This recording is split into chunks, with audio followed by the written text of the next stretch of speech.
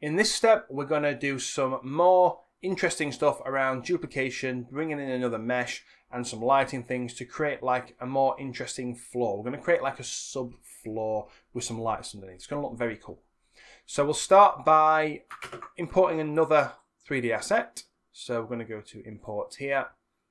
And the one that we want this time is called floor_mesh. Let's open that up. The settings are all fine, so we can click on import there. And then let's open that up in the static mesh editor. There it is, and I'm just going to dock it up here.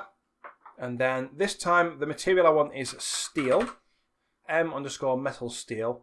Try the burnished steel if you want. I didn't like it, but we'll do that one. So that looks pretty nifty. And that's everything for this one. So I can click on save and we'll close it. And then I'm going to drop it in my level somewhere like so. And then I'm going to set it to 0, 0, 0 because that's just a good idea. And then I'll press F to frame it up like that. And one thing that I'm going to do with this one is I'm going to just scale it down because this one looks better when it's tiled more, in my opinion. So I'm just going to put my scale tool on. I'm going to press R on my keyboard this time. And then I'm going to scale it down to 0.5 there. And you'll notice that I scaled from the center there when I did that. If I just undo it, if I scale on one of these axes, you see it just does it on one at a time, which I don't really want in this case. So I'll scale from the middle and it does both axes at once. So 0.5, and then I'm going to drop it right in the corner here. And then you'll notice we've got this little shimmering effect going on. That's because it's intersecting with the other floor. So I'm just going to drag it up by 1. So that's 50 units because my snaps are still on 50. And then it's time to start duplicating this bad boy across the whole level. So that's the same as it was earlier. I'm going to hold Alt and Shift, and that's going to allow me to create a whole row of these pieces real quick. And then when I have a whole row of those pieces, I'm going to select them all up here. So click on the top one, hold Shift and click on the bottom one. I've then got them all. Change my view so that I'm over here. I can see what I'm doing. And then it's going to be Shift and Alt again. And I'm going to repeat this until I have an entire floor made out of these kind of great mesh material-y things. There we go. So let's see how that looks to the player. Ooh, very nice. Very industrial. So that's good. But the problem is, now that we've done that, even though there are holes in this floor, we can't see that there's anything below it. Or it's very hard to see that there's anything below it.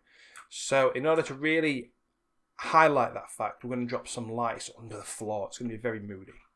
So let's just press escape and then we can have a look at what we do for that. Okay, so we're going to create a point light this time, which kind of operates like a light bulb or like a sun. So light comes out in every direction, which is good. So I'm just going to go to my create quickly, go to lights, and I'm going to click on point light. That'll put it somewhere central. Here it is.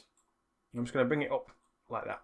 And I'm going to zoom out a little bit because what's important here, or one of the first things we're going to change, is these big circles here are how far that light will go. It's called the attenuation radius.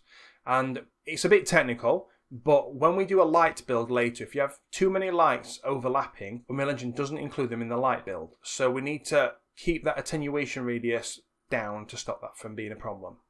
The way that I'm going to do that is here's attenuation radius in my details panel. And I'm just going to drag the number until that comes down to about, let's call it 350. That looks good.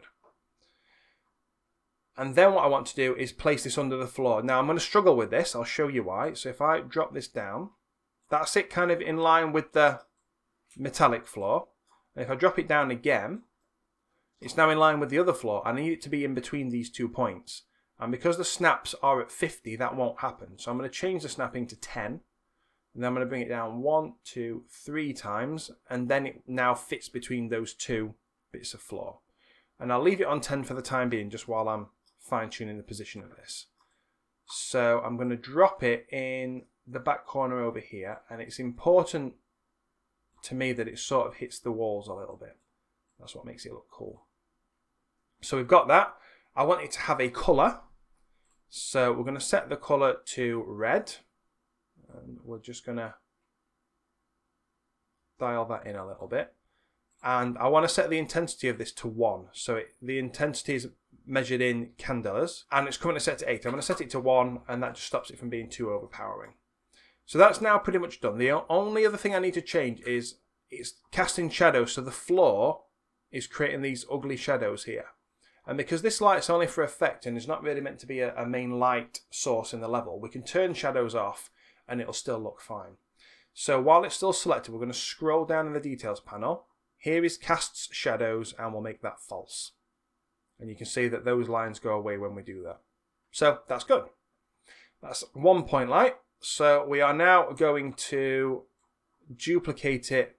In fact, I'm just going to move it. I want it in this corner here first, because I want a red one by the door, essentially. So I'm going to put one there. I'm then going to hold Alt on my keyboard to create a duplicate of that, and put that one over here near where the door is going to be. That's good. And then I'm going to duplicate it again, Alt and click, and put it sort of where I started. But this one I want to have a blue tint to it, just to create a bit of sort of visual contrast with the colours. Just being creative, really. And then we'll do one more copy. So let's move it here and here. And I'm not going to keep them perfectly in line. Okay, let's see how this looks to the player. So press play. So yeah, now that looks good. You can see that the lights themselves are hitting the player character, which happens to be a bit reflective, which looks nice. And as we run around the room, we can see now that there's kind of something under those floor tiles, which feels pretty high-end, pretty sci-fi. So I'm happy with that as well. Okay, so that wraps up this step then. So we've looked at lighting again, we've changed some more settings, we've done the attenuation radius and the intensity. And in the next step, we are going to sort this gap out here and put a door frame in there. And we're going to do that by using some other bits and pieces creatively, because this is quite a non-standard shape to fill. So we'll get that sorted there. So see you in the next step. Thanks so much for joining me. I hope you found this tutorial helpful and enjoyable. If you're eager to dive deeper into game development with Unreal Engine 5, I have a fantastic recommendation for you. I highly recommend checking out the course Unreal Engine 5 The Complete Beginner's Course by David NIXON on Udemy. It's a comprehensive and beginner-friendly course that covers all the essential aspects of working with Unreal Engine 5. I personally found it to be an excellent resource, and I'm sure you'll benefit from it too. Check it out by following my link in the description below. Once again, thanks for watching and supporting the channel. If you'd like to help me create more content like this, please consider becoming a patron on Patreon. The contributions I get through Patreon make a huge difference in keeping this channel going. Remember to like, comment and subscribe to make sure you don't miss my upcoming tutorials. Your support and engagement mean the world to me and help my channel continue to grow. Thanks again, and I'll see you in the next one.